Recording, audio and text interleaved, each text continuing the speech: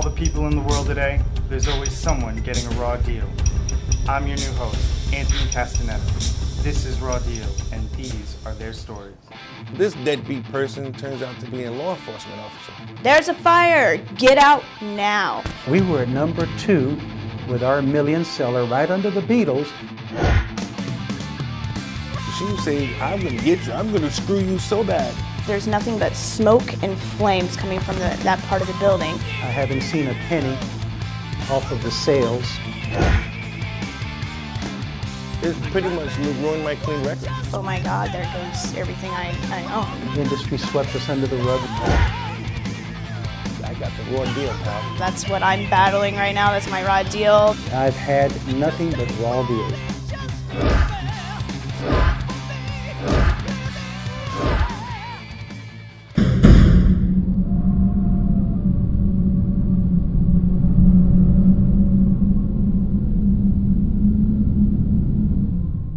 This girl loves classic cars. Let's find out what happened.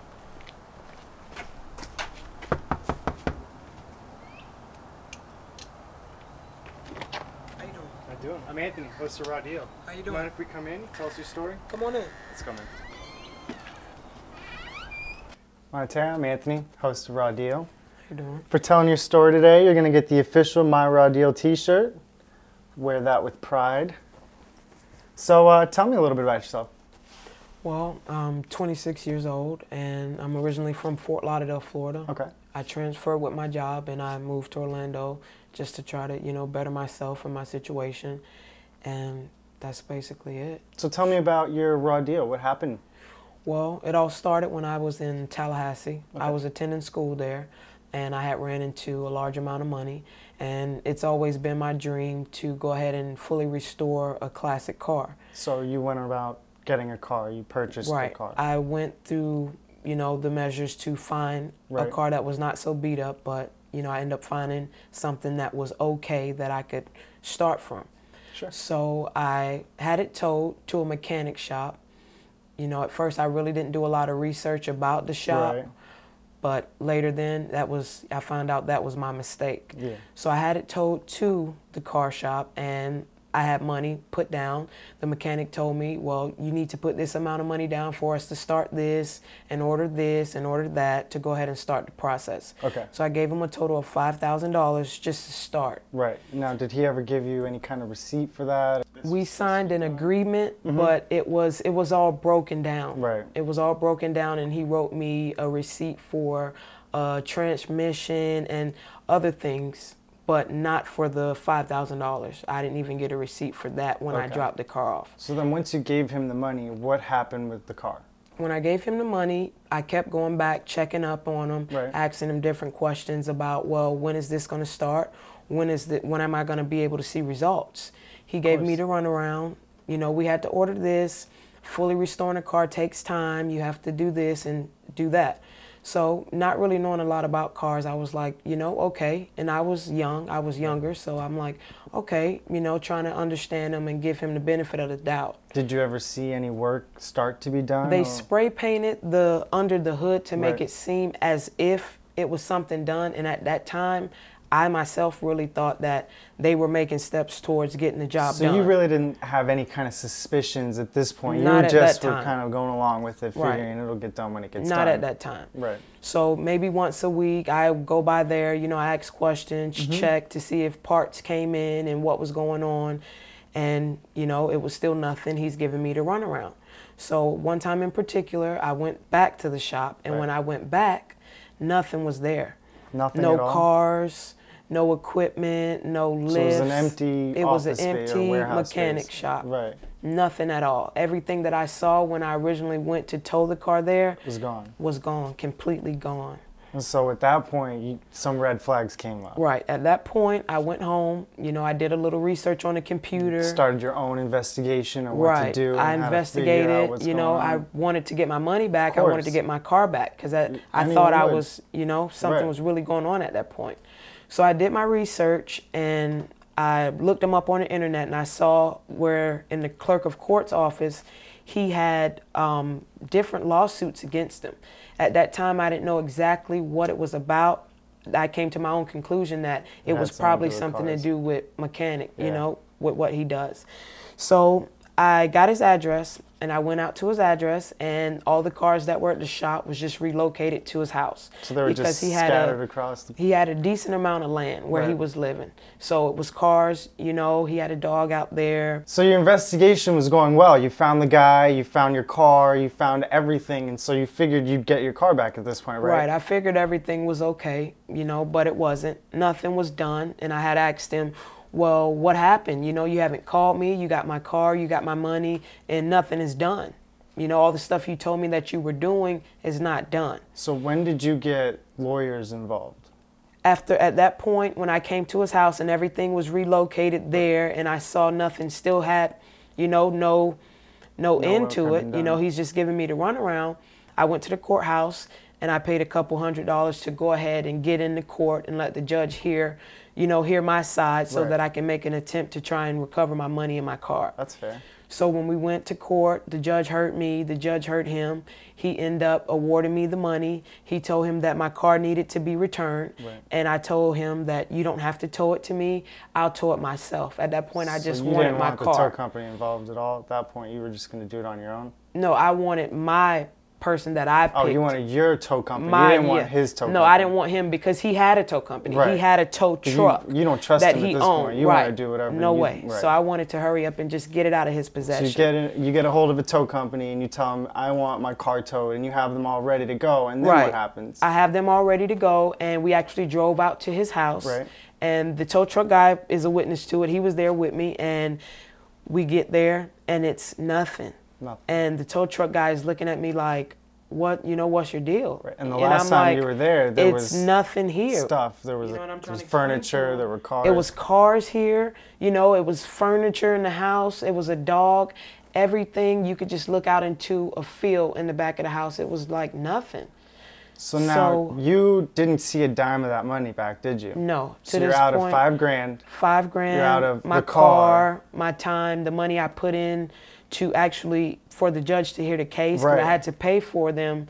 So you had to put even more money into it to get your money back. Right, and I still haven't seen a dime. You know, and they said you can do different stuff like garnish wages and stuff like that, but they can't get a hold of him. I can't find him to do anything. Well, so what's this guy's name? Wade. His name is Wade. He's a classic car guy. Yeah, supposedly. Monetera, I just want to thank you again for telling us your story. No problem. And now it's your turn. Go to myrawdeal.com now and vote for which story you think got the rawest deal. Do you think it's story number 1? Do you think it'll be story number 2? Or how about story number 3? The choice is yours. What are you doing? Vote now. Oviedo Towing is on call 24 hours a day, 7 days a week. We are certified towing and recovery specialists with over 10 years experience. We offer light, medium, and heavy-duty towing. All of our operators at Oviedo Towing are PWOF certified and fully insured. You know it, we'll tow it. Call Oviedo Towing at 407-671-8818 or visit the website at oviedotowing.com. Tow your problems away today with Oviedo Towing.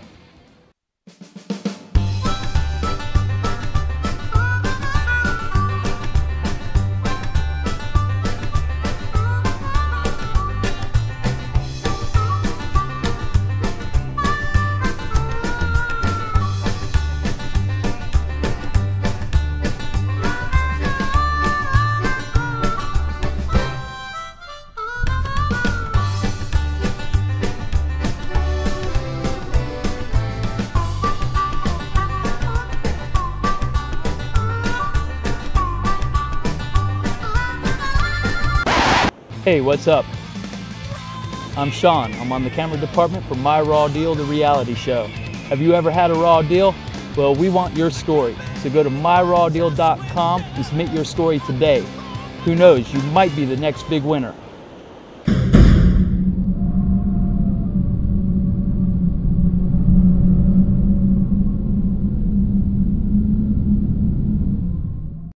We're here at the SWAT Training Academy. We want to give them a special thanks for letting them use their facility. If you have a business and want a free shout out on Bright House Networks, contact Jason at myrawdeal.com.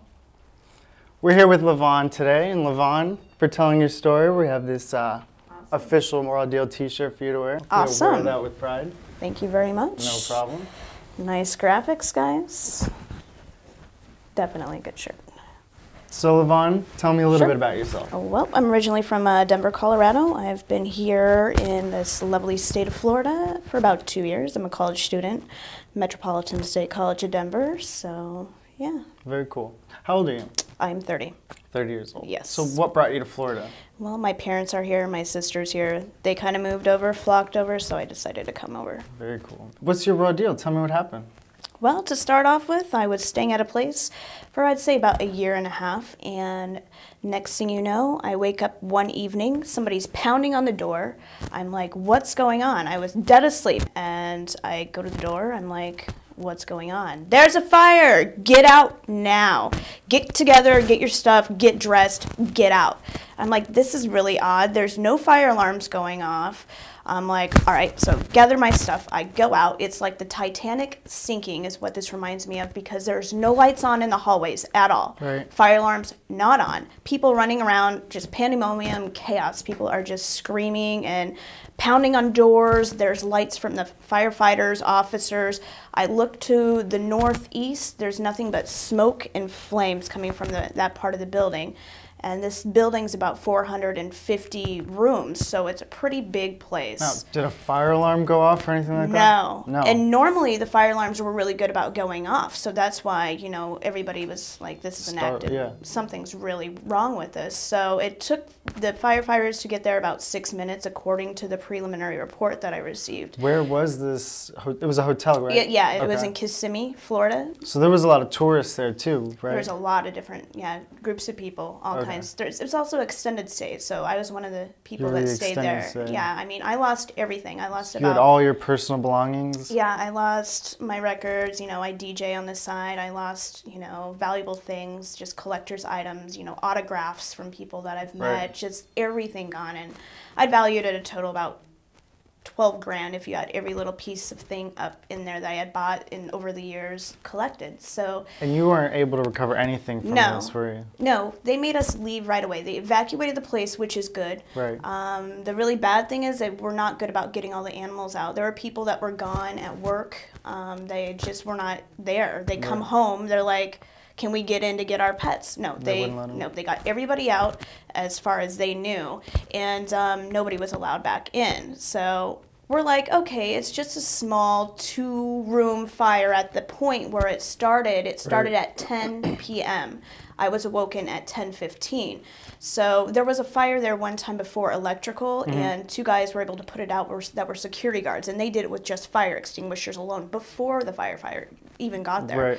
So next thing you know, everybody's gone. I'm like, all right, well, I'm just gonna go have a beer right now and calm my nerves. I go across the way, have a couple beers, talk to a friend of mine on the phone. It's like, they'll get this under control. It's a small fire. Sure.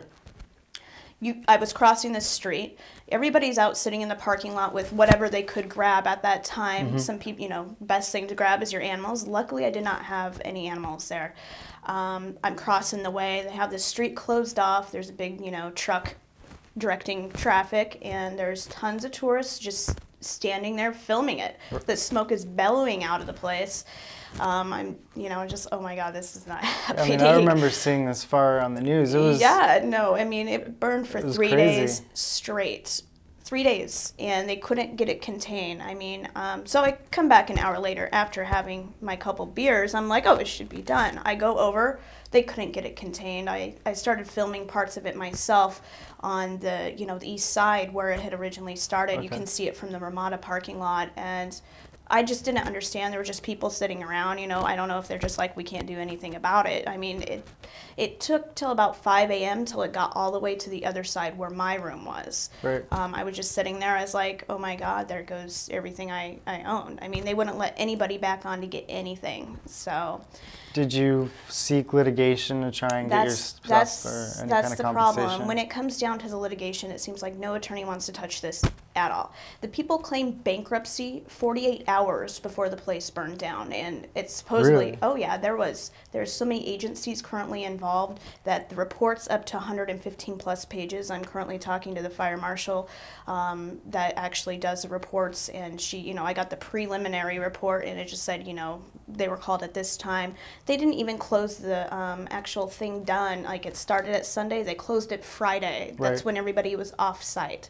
And so, I mean, you could still hear fire alarms coming from, you know, the restaurant next door, and it was just unbelievable to see how that had happened. But in regards to the litigation, a lot of people are looking for attorneys, and every attorney wants to turn it down because, you know, they said that we can't handle this litigation. So at this point, everyone who lost everything can't get any compensation. No, and it's kind of funny because I was calling attorneys, you know, everybody you can think of, and, you know, it seems like nobody else knew what was going on, and I was just trying, I want to help, you know, if I can, get an attorney for everybody, get a class action lawsuit, but it's really hard with everything.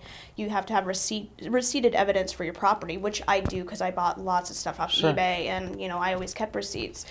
Unfortunately, they told me I could never insure my place or any of my property there, so that was the downside, and I should have knew.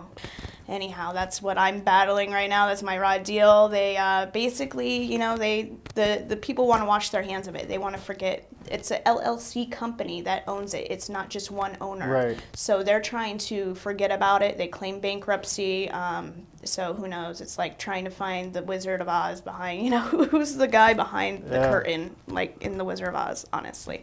So bottom line is, you lost all your stuff. Actually, everyone lost all their stuff. The hotel burned down, and 48 hours prior, this hotel had gone completely bankrupt. Yes. None of us knew what was going on until the last minute, and we're running out, you know, while the place is burning down.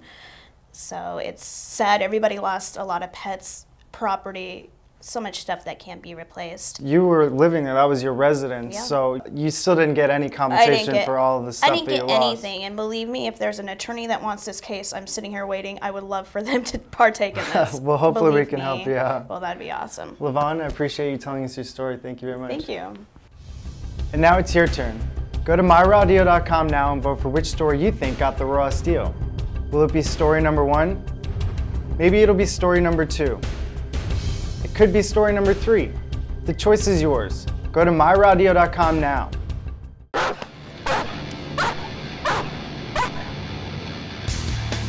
Learn protection. Go to SWATtrainingOrlando.com.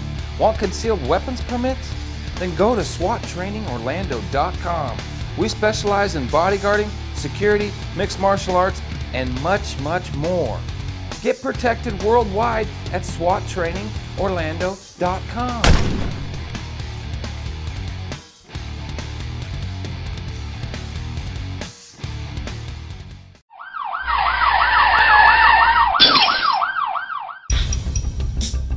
With all the people in the world today, there's always someone getting a raw deal. I'm your new host, Anthony Castaneda. This is Raw Deal, and these are their stories. This deadbeat person turns out to be a law enforcement officer. There's a fire! Get out now! We were at number 2 with our million seller right under the Beatles. She say, I'm gonna get you, I'm gonna screw you so bad. There's nothing but smoke and flames coming from that part of the building. I haven't seen a penny off of the sales. It pretty much ruined my clean record. Oh my God, there goes everything I own. The industry swept us under the rug. I got the raw deal, pal. That's what I'm battling right now. That's my raw deal. I've had nothing but raw deals.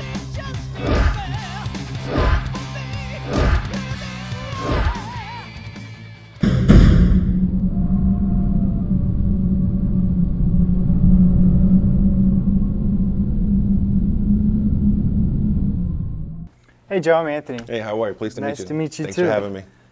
For telling your story today, we're going to give you this Raw Deal t-shirt. There you go. All right, thank you. No problem, man. So tell me a little bit about yourself. Well, I'm originally from New York. What brings you to Florida? Well, my wife's going to be a nurse when she finished schooling, and I did the law enforcement department over here. So do you have any hobbies or anything you like to do? I do wrestling on the side. Well, that's cool. You know, I ended up being a repo agent while I'm waiting to be hired on to the police department. Right. And that's how I'm here today. So tell me about your story. What happened? Well, what happened, I'm a licensed repo agent in the state of Florida. I went to go pick up a car every day, usually the same routine, day in and day out. Well, this deadbeat person turns out to be a law enforcement officer. So you're trying to get into law enforcement, and now you run into a law enforcement agent. You know, and hey, you know, it happens to the best of us. Right. You know, but this particular officer took it to another level now. Now, why was her car being repossessed in the first place? Do you know? It was for non-payment. So she, you know, once you don't pay your bills. She wasn't paying her bill. Her car should have been repossessed. There was no reason why she should get any special treatment, right? Correct. So what happened with her? So I'm driving past her neighborhood, you know, somewhere here in Central Florida. So I see the car coming out of the driveway. I look to the left. She looks at me. She backs back into the garage. So did she know that you were coming to get her car? If she darted back into that garage and it closed so fast, you couldn't even bat your eye. That's how fast she went into the garage. Wow. You know, but it's something that happens every day. Now, mind you, I didn't know she was law enforcement. So you just thought it was another regular person a regular trying person, to avoid you. Exactly. What else is new? You know, exactly it happens. So I just made the U-turn, you know, parked on the side of her house, went to knock on the door. Now I have Godzilla just coming at me, get off my property, da-da-da-da, this and that and the other thing, and I'm like 6'7". Right, you're just trying to do your job too. Exactly. So she's like 5'6", you know, so she's like yelling at my nipple, you know. So I try to be as patriotic as I can to anybody. It doesn't matter what the house look like, what type of car it is. You know, I treat everybody the same. She comes up, she says, "I'm a cop, get the hell." Now she's coming at me now. She says, "I don't care how big you are." Now I'm, you're you know, a gentle the big right. Joe guy is getting, oh my God, she's gonna kill me or tase me or something to this effect. So I get on the phone with the office. They hear her bickering and yelling. So I said, she says she's in law enforcement. So I said, if you're in law enforcement, why are you acting this way? Yeah, you know, yeah. So he says, well, call the cops. Let's find out if she is a law enforcement officer. Now, is that typical procedure when something like this would happen? Well, it could be with anybody, you know, but she was just being so hard at it, you know, because once an officer says, I'm an officer or a cop or deputy or any type of, you have any ID? Right. You know, my mother could say I'm a cop and she's not, you know. Even my brother up in New York, you know. Yeah, exactly. So she just refused. So we said, okay, well, let's see. So you called the cops? Yeah, we called law enforcement. Apparently she said she's calling law enforcement. So the real, to me at the time, the real police department comes. You know, at that time I'm next to my truck just waiting patiently. He comes talking to me. I explain to him everything by detail. I show him the documentation. I show him my license. I have the right to be here. Of course, absolutely. You know? So then he says, well, give me a minute. Let me go see what her problem is. So he goes, a few minutes later, comes out. He says, yeah, she's a police officer. But what does that matter if she's a cop or not? She still owes money on the car. Exactly. But this officer that came, he was very nice, very apologetic for her. Oh, really? Yeah, he was like, you know, law enforcement, you know, we're not this way. Don't let her actions base on us. Okay. Every officer is not the same. And I agree, and I understand 150%. So what happened after? So he says, well, she's not going to give up the car. You know, you have to try to come another day. Stay away from her. We exchanged telephone numbers. Okay. He says, don't bother her. Don't come here. She's just being nasty. Yeah. You know, typical BI. So I call the office. We're not getting a car, blasey, blasey. And what happened then? I left. So she got away with that day. I said, thank you, officer. Thank you. Have a good day. And never seen her again. 2 days later, I get a phone call. Oh, go pick up that car. The one with the cop is at a dealership 10 miles away from her home. Go pick it up at the dealership. Picked it up, no problem. Signed the paperwork. Did the inventory. Yada, yada, yada. Simple stuff. Right. End of story. Okay. 1 month go by, 2 months go by. And she hasn't come back for the car? I have no idea. Like, once I bring it in and they tag it and bag it, it's just another person that passed through my life. Right. You know? 5 months later, this was in, I think, November, right after Thanksgiving, a full belly, you know, going to my daily routine. Okay. Everybody's not a perfect driver. No one expects You know, so I kind of made a boo-boo U-turn in a certain area. You know, another part of Florida, and whoop, whoop, you know, police pulls me over. Okay. Officer, I'm sorry. I know what I did. He says, you have any warrants and stuff like that? If you don't, you can leave, no problem. You know, hey, of course not. Right. We talking. Well, you think you have a clean record. I know I have a clean record. You know what I mean? Yeah. It's like, hello, you know, about to be in law enforcement, Absolutely. waiting. He comes over to me, he says, hey, Mr. Ortiz, you have a warrant for your arrest. Jaw drop, you know, stop. I said, I graduated the academy, I'm waiting, this is where I graduated from, right. This is who I know, this is the department I went into, never been arrested. Yeah, that's impossible. He's telling me no. So you got arrested? Yeah. How did that all go? After I thought it was like a reality show. Listen, we have to put you under arrest. You're sitting there thinking that, oh, you know, you made a simple infraction, this should be no problem, and now where is this warrant coming from? He says, Joe, I checked, I double checked, because he kind of believed my story. Right. You know, I was throwing department names and this and that. You seem like a likable guy. Yeah, exactly. Thank you. Yeah, I appreciate that. So they ended up putting me in jail. For how long? I was in there for 2 days. 2 days, and did you get bailed out? Yeah, my wife.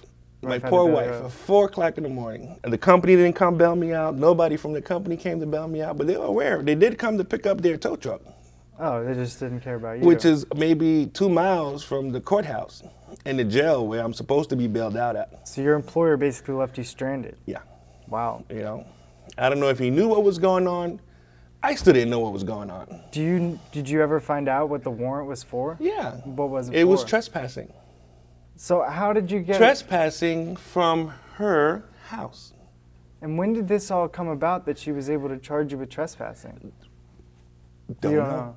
Don't know. So did you get... So I got 2 days in prison. Okay. I lost the day's pay. I lost the week's pay because I wasn't working. It cost me to get a lawyer because the company didn't want to pay for it. Of course. You know, company time, you know, legitimate work, they had to take care of it. I'm still in jail. And now, what is in the back of your mind? Are you thinking, I'm never going to get into law enforcement, this is going to ruin my life? First of all, I have a criminal record. After never had a clean record, right. Never had one, mind you.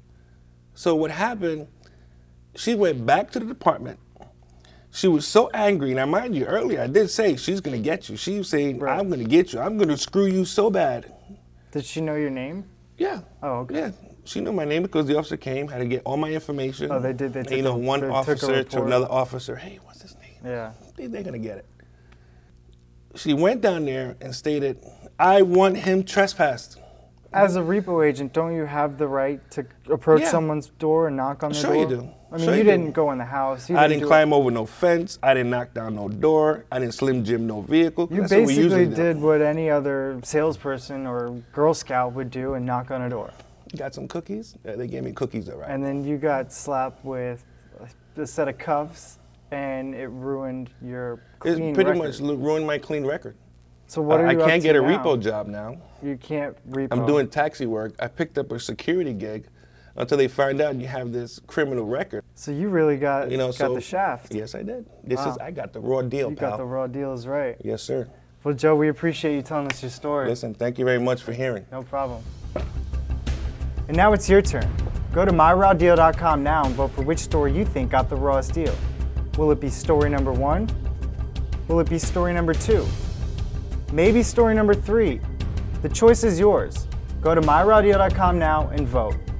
I'm your host, Anthony Castaneda, and thanks for watching.